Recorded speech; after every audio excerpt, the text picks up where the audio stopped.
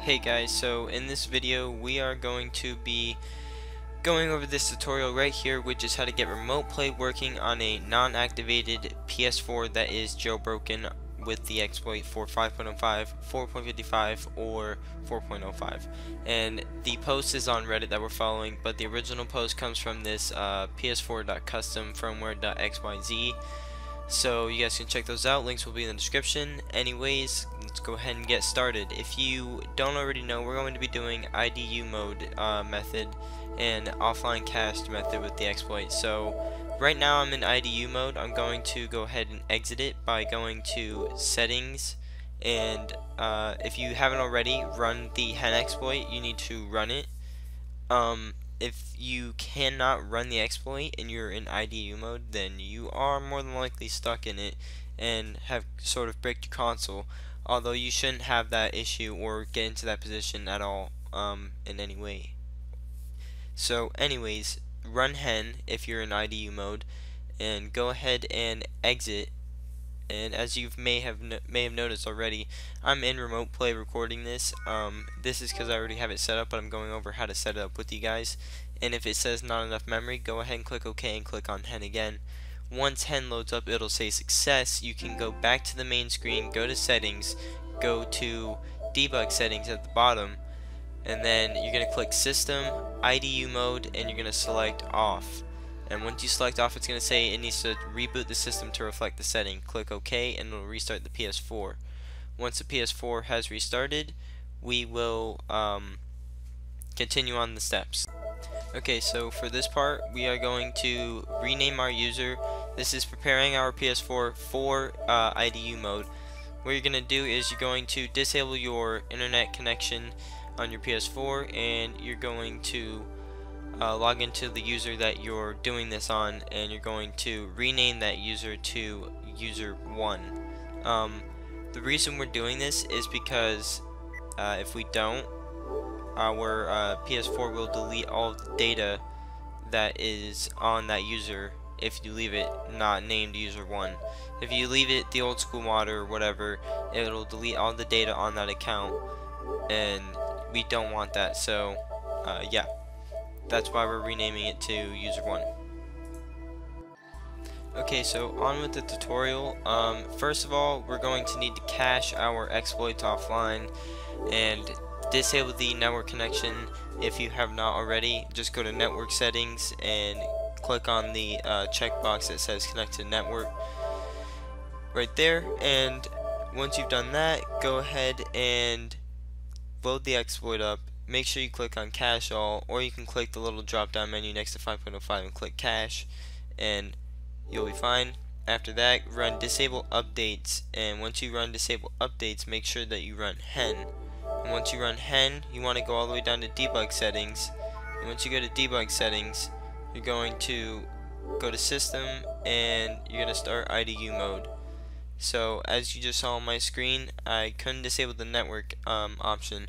If something like that happens to you guys and you don't pay attention, or you don't notice, or somehow your internet's still connected while your PS4 is on, but you did disable the updates with the exploit and you cached it offline, and you run debug settings and you run system IDU and turn it on, it's going to tell you to reboot your system, and you reboot it.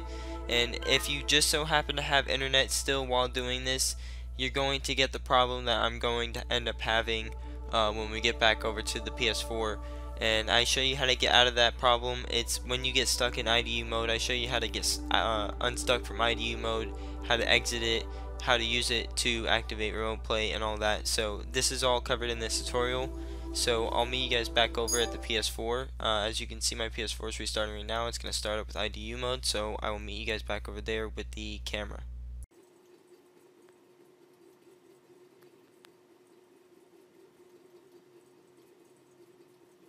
Okay, so it's going to say you're in IDU mode and something about updating. Just ignore the updating part. Okay, see, it says please wait updating IDU, and it says cannot download. That's because I've already been in IDU mode before, and I set some options already. So this is where it's going to get tricky. You're going to need to hold down R1, R2, L1, L2, D-pad up and options all at the same time. So the reason I say it's going to be tricky is because I'm recording by myself, so it's going to be a little hard.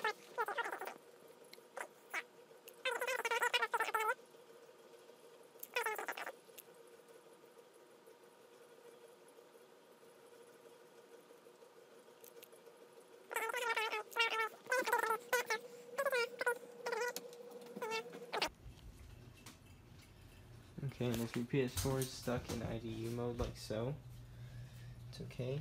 Just go ahead and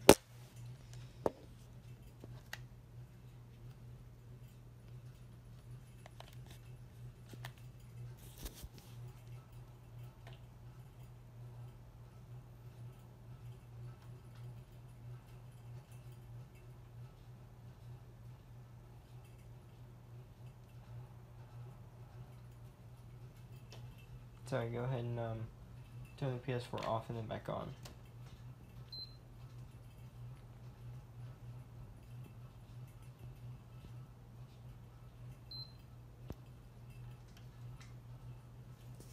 Okay, and then once it turns off and back on, we'll be fine. We can then move on to the next step.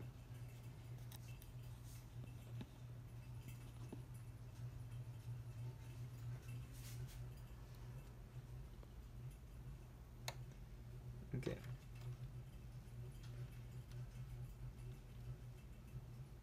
It's off, now it's back on.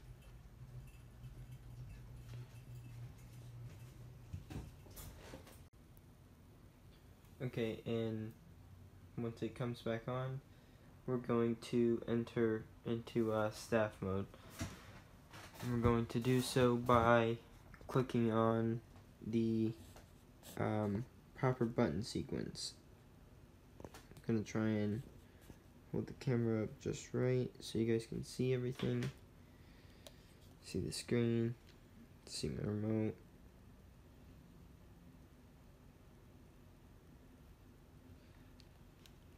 Okay, so PS4 is turned on. As you can see, nothing is on the screen. Turn your remote on. It's going to pop up that message up there as always, and hold D-pad up, L1, L2, R1, R2, and options all at the same time. And then you're going to see staff mode activated right above the message in the top right. Staff mode activated. And then once staff mode has been activated, you just pretty much go to settings and go to network and turn on your network and remote play and add the device. And I'll show you guys how to do all this again back at the computer, so I'll see you guys back at the PC. Okay guys, so now that we're back at the PC, I'm just going to connect real quick, and as you can see, I am in IDU mode. So what we're going to do is we're going to go to the network settings and we're going to click on connect to network. Then we're going to go to remote play settings, and as you can see, no debug settings are there yet. Don't click on enable remote play, click on connect directly with PS Vita/PS TV. Then you're going to want to click on add a device. It's going to give you a code that you can register with manually, but I can't do it right now because I'm already using remote play to show you guys this. So I'm going to show you guys how to patch PC now. So what you're going to do is you're going to open up this web page. The link will be in the description. You can download from here any version of the older version of remote play. Any one of these will do, and you can download and install it. Once you download and install it, just close out. Go ahead and run the patcher. You're gonna have to get it from Mystery Dash. You can Google it, or I'll have the link in the description to his GitHub, Mystery Dash PS4 Remote Play Patcher. And you're gonna see the first link, GitHub Mystery Dash / offline remote play.